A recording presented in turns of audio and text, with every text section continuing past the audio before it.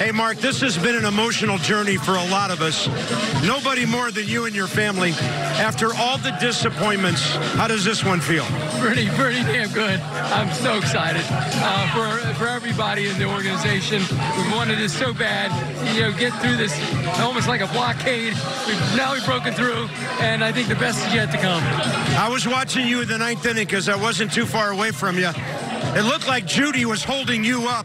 You were not moving a muscle. Yeah. What is going through your heart and your mind during that time? I just had a funny feeling that it was Juan's moment.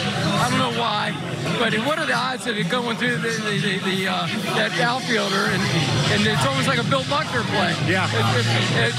It was meant to be tonight. So when you see something like happen, do you think now it's finally our time after all those hard absolutely. times? I think when we start, we were down 4-0, 6-0 in the playoffs. This is the first time we started to creep back 3-1. We were hitting the ball right at people. It just, both teams are having that tonight. But I think when Ryan got that little blooper, I said, okay, maybe we got a shot here. And it feels great.